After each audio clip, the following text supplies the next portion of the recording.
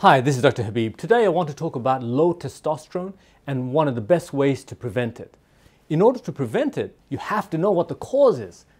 The most common causes for low testosterone is anything and everything that puts stress on the body. So the question is, what's the number one stress that people don't understand is really stress? That is lack of sleep. Although 8 hours is optimum, the 8 hours should be during the perfect circadian rhythm, and that's been evaluated to be between 8 p.m. and 4 a.m. And I'll give you one piece of evidence to confirm why sleep may be a big risk factor for low testosterone, as well as other health-related problems.